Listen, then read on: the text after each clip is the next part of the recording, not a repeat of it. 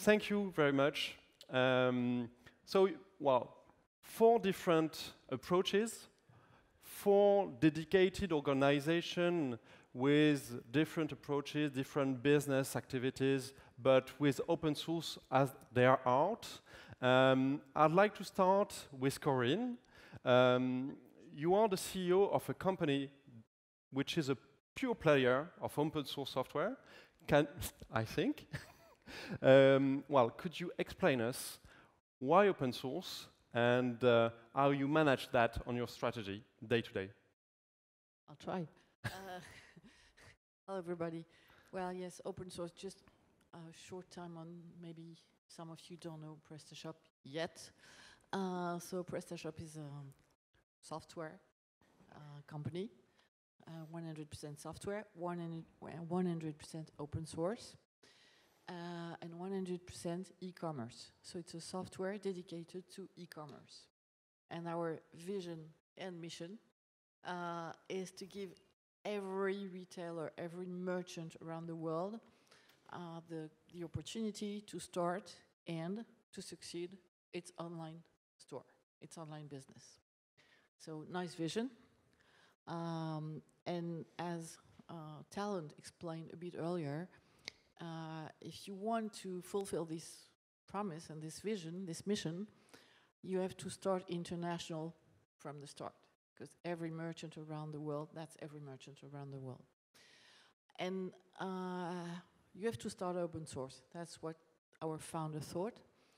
Why? Because when e-commerce started and when the company started, so it was 9 years ago, there were millions, there are still millions of new small merchants, project owners who wanted to start in the e-commerce. There was basically no e-commerce except in the US.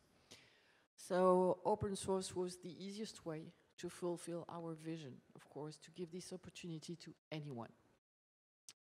So we did, and not only open source, but a very, Prestashop is well known for having a simple code, so accessible to engineers and software developers and merchants who don't have very high software skills, with very well-known languages like PHP and MySQL and so on.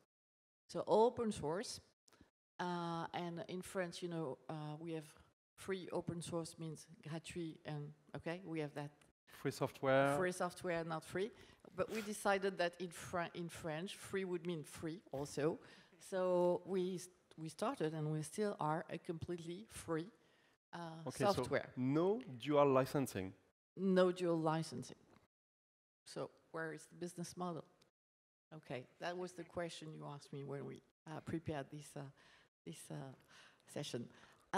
So at that time, too, many open source businesses were roughly managing their business as professional services. That was the main examples. And Prestashop also kind of started with a dual business model, with a business model around these professional services.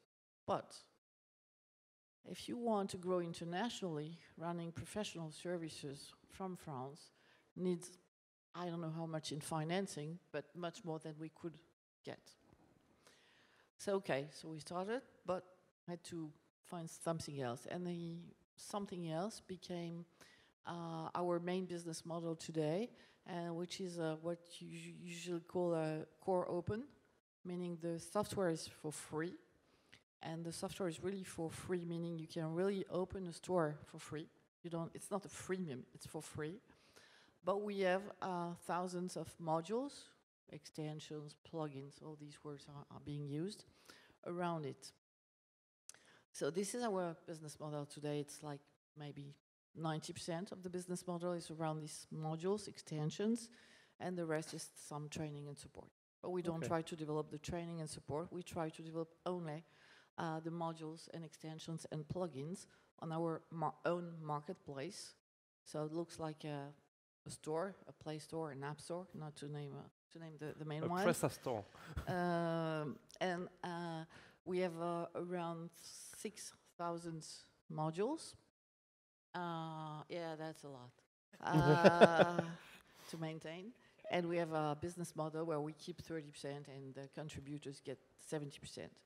So we have several thousands contributors on this marketplace from literally all over the world, literally, like 200 countries, some stuff like that. So, and what's nice about that model, there are also challenges, but what's nice is that, of course, if you are a merchant, I don't know, a word is very far from France, New Zealand, okay, the opposite, and you need for your online store the local e-payment system or the local post office to deliver your parcels. We don't know these guys. Okay. But a local contributor will know these guys, work on the right extension, and put it on the marketplace. So every store in the world can really have a local store and an international one. So that's the main business model. So modules are either for free, again, either paying modules. So why some are free, why some are paying? Some industry players, some industry partners, let's say like PayPal, wants to offer its module for free on our marketplace. So we allow them to offer that module for free. They do the support, they do the maintenance, but of course we have a kind of partnership with them to make them more visible on our marketplace as a free module. So that's part of them, of the modules, and the rest, the majority of them is paying, and the range is, we try to make it not too expensive. So again, to fulfill our vision, anyone should be able to open and succeed in an online store. So from 30 to a few hundreds euros, and the majority is under 100 euros per module. Okay, so we can say that you are producing free software, but you are also contributing to create a community of free software producers. Thousands of them. Thousands. And that's what Great. we are very proud of. And these guys are really people, integrators, agencies, people who talk to us, people who just put their modules on the marketplace and then support them in the way they want to. So it's really a huge community, apart from the core software itself, where we have, of course, dozens of developers on GitHub. And you have companies and also individuals that are contributing to the code? Exactly. We have big companies like Google, who's doing its own module, of course, and an individual like people from the team who have their own modules on the marketplace also.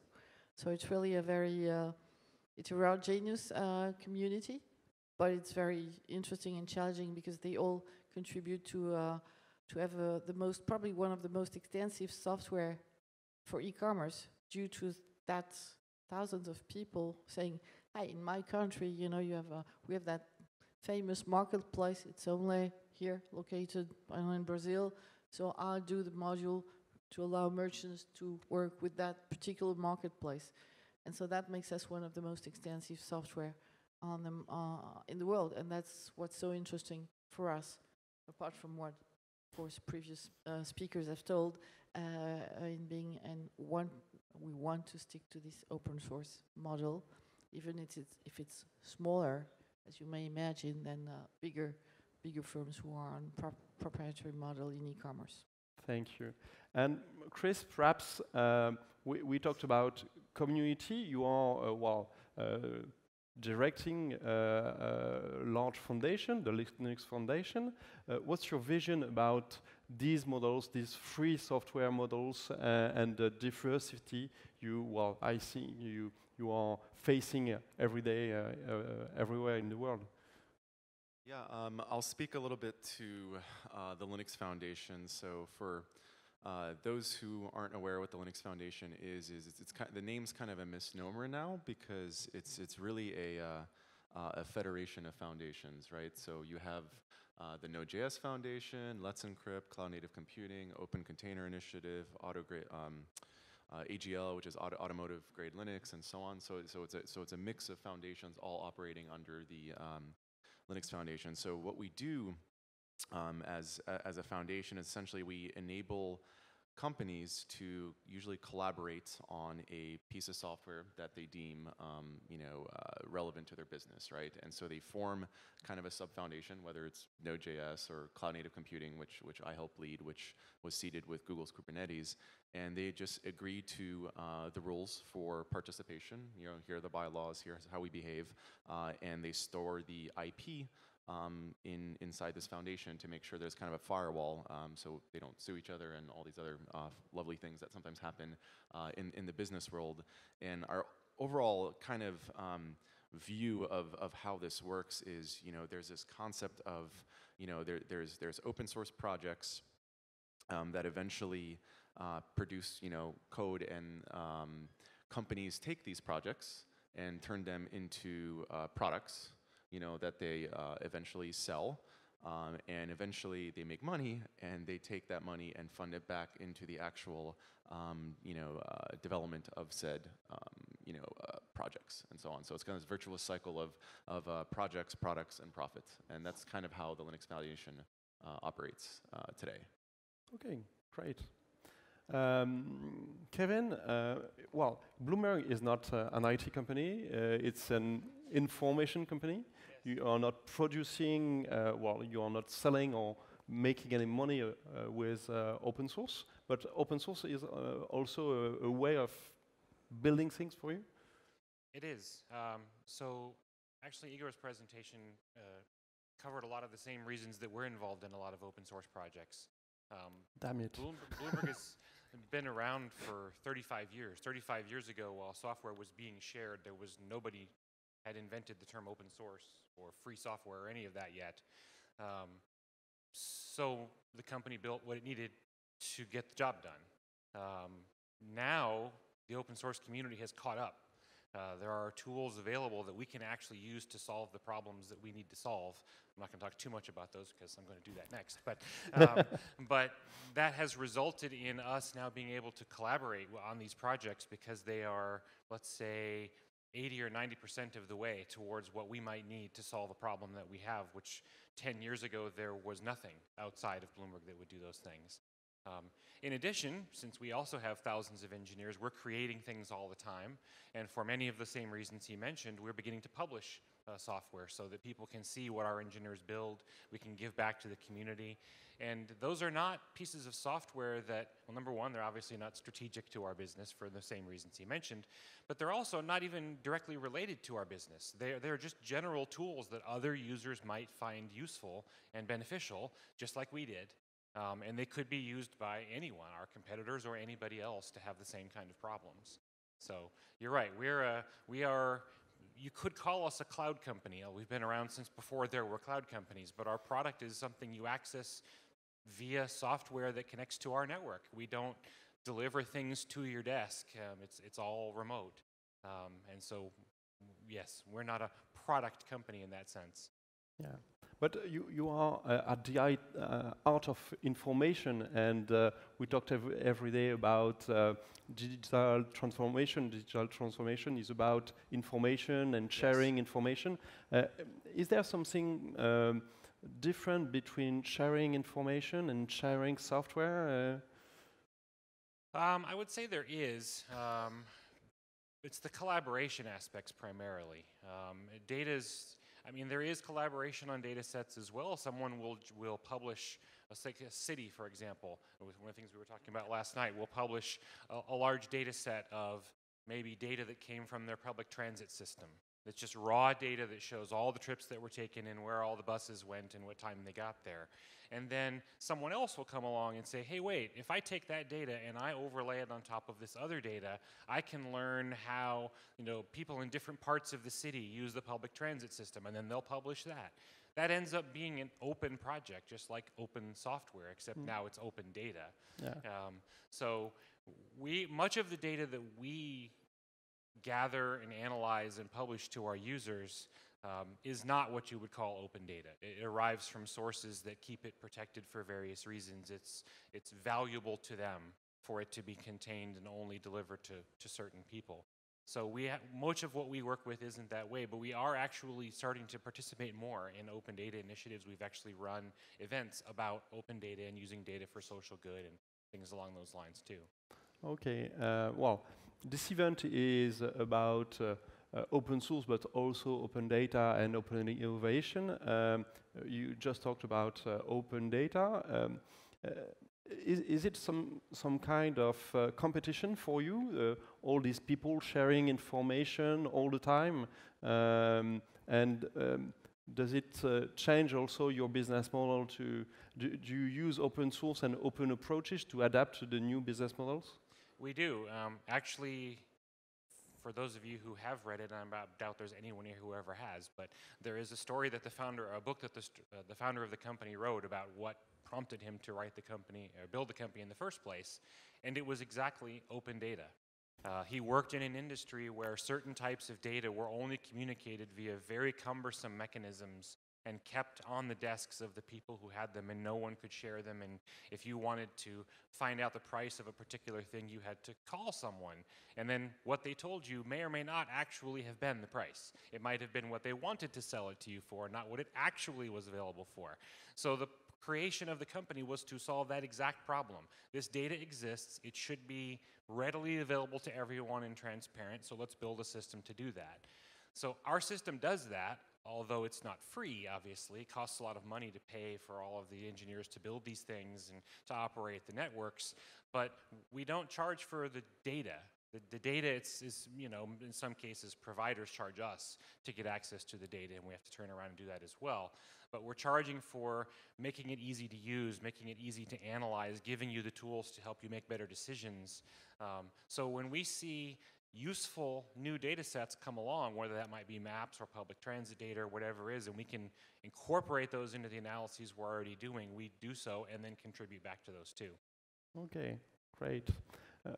LinkedIn, Igor. LinkedIn is also an information company. You are sharing, you are connecting people, you are creating communities within LinkedIn. Collaboration is at the heart of LinkedIn. Certainly. Similarly to a slightly different approach from Bloomberg, what we view is that your network is actually acting as the filter of what interests you, and let's say your industry acts as a filter of what is interesting in the industry, et cetera, et cetera.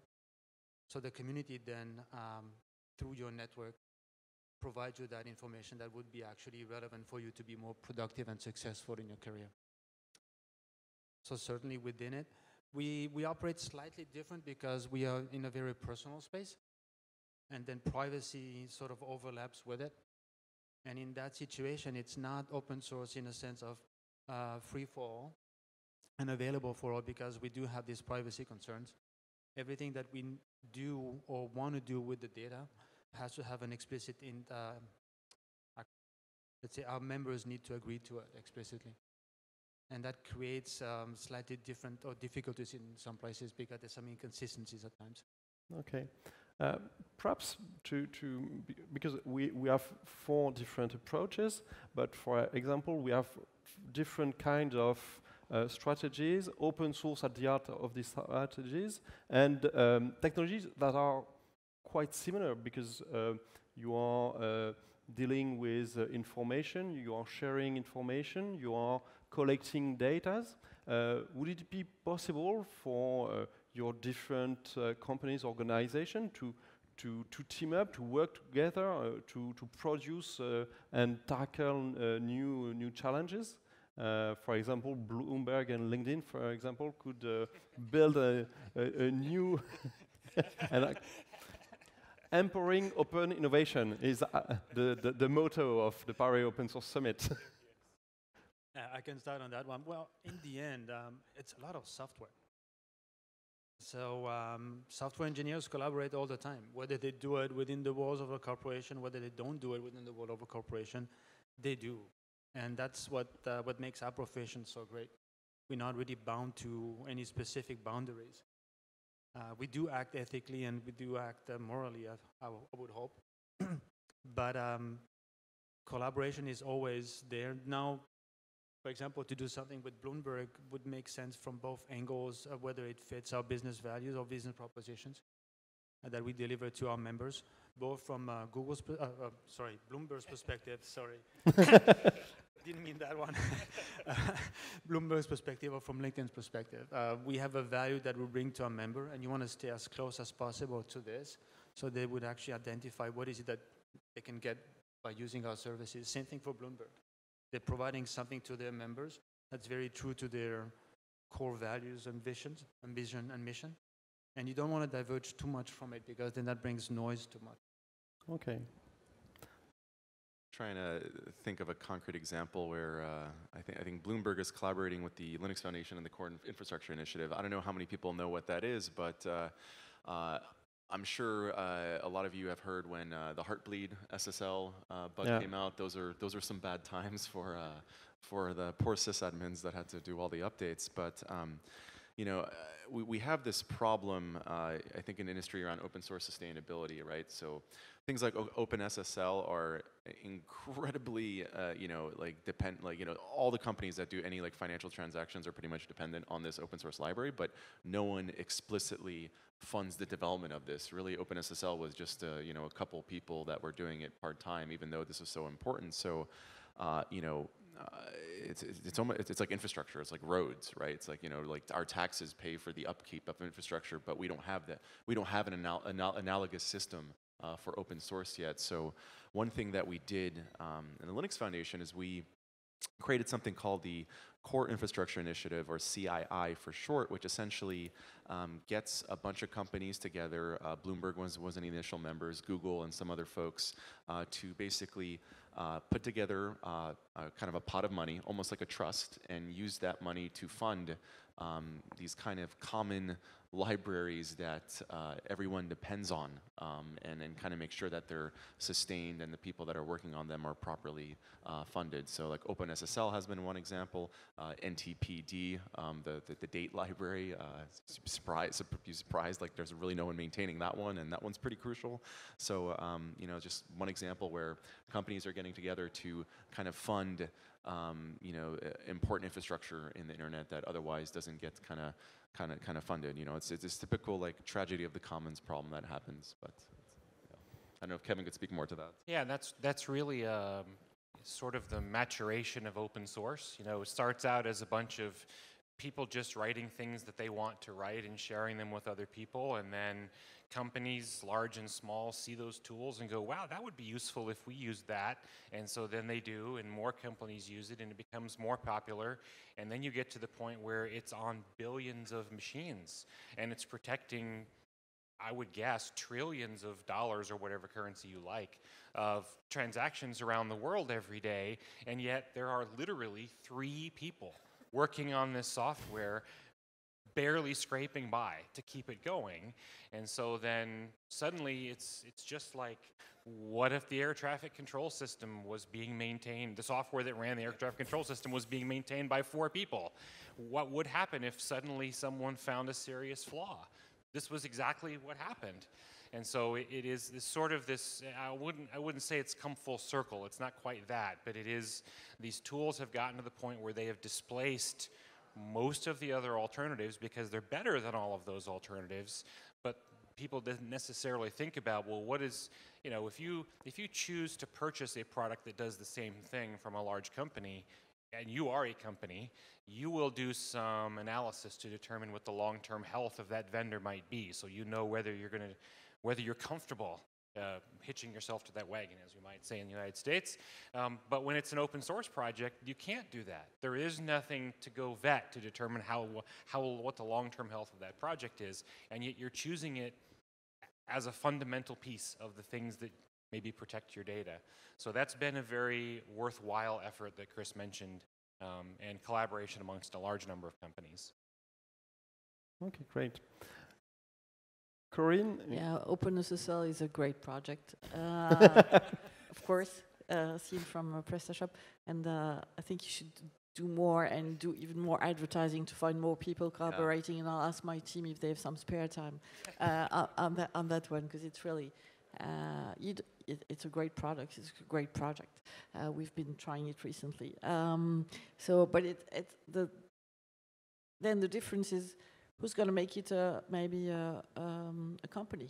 Because then this is always a tricky one. It's a project, and can you make it a company, and a healthy company, because a company needs to be healthy to grow and be chosen by big companies and so on and so forth. So now that's the kind of question that has never been easy to answer to. It starts like a nice project, and then who will or won't make it maybe a product that can still, of course, be free and all that stuff. And there's always that tricky difference between product and company in the open source space, which is a very exciting challenge I live every day.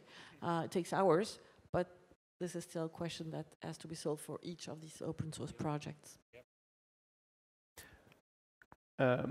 Every aspect we have evoked are based on internet, SaaS, cloud strategies. I think you are on different aspects working on cloud projects and how the cloud is changing the rules for different companies. Do you contribute, invest in cloud strategies to help you accelerate your digital strategies? Yes, of course. When we started LinkedIn, there wasn't a cloud provider. And so we are actually leasing space and we're running our own data centers. If we had to start LinkedIn today, we would certainly not take that route. We would probably host it completely within one of the big cloud providers and not having to run our own data centers. I'm not too sure that it makes, because the cloud providers allows you to grow with your traffic and pay on demand what you need instead of provisioning in anticipation. And then what happens today is that at times we are investing, whether something makes sense or not, innovation or trying things out. And it may be much faster to start that innovation with a cloud provider than within our own data center. Once we do that, though, we need to be careful how data transits across. And then we've become very good into operating our own software. Cloud providers don't necessarily provide you that level of granularity. That's one place where we at times struggle. But we always take that approach, okay, what is it that's out there that we can try? And then we can figure out whether it works or not much faster if it's on the cloud and then coming back in or not. Well, I guess we are exploring the same stuff, although we didn't have our own data center because we're too small for that. So we're exploring right now. We have a first experience, trial going on with Microsoft, a company that you know quite well now, I guess. We started to explore with them nearly 1 year ago. And that's also something that Peter from Airbus mentioned, that cloud is going to change a lot of stuff in the open source area, probably. Because then, of course, it's a different business model. Also, there's a tech challenge and a business model challenge, because SaaS is a SaaS service you charge for. So the first trial we've been doing is on Azure with Microsoft. We have a kind of we developed a great template to help people configure all the Azure, which is not, always easy for beginners or not high-skilled engineers. And we published the first one this summer. So for really starting projects or people want to try our software in a nice space, a cloud, secure cloud, and they may try and see how it goes before they go to production. So that was our first offer. It's a nice one. And we are about to publish 3 more offers on Microsoft Azure before Christmas, hopefully. It's in validation somewhere on the other continent. And they've been really doing a great job with us exploring these new business models. How should we price open source software on a marketplace like Azure or any other one? And that has been hours of discussions, really hours and hours of discussions. What's the value of the software? What's the value of having all this work done with Microsoft team and Prestashop team together to build the best, and Altaware also, who's in here today, building the perfect templates so that literally you fill the template and you drink a coffee, you come back and your store is ready. So what's the value of that? So it's time, it's speed, it's skills, and we're still looking for the right model for the next years to come. I suppose so, yes. Yeah, and I will say that we are investing heavily in cloud technologies, although we don't necessarily use the public cloud providers. But we are using OpenStack and Kubernetes and lots of other tools as tools to improve the way we utilize the hardware in our data centers and the way we deploy applications to make the deployment of them more elastic and more manageable than they've been in the past.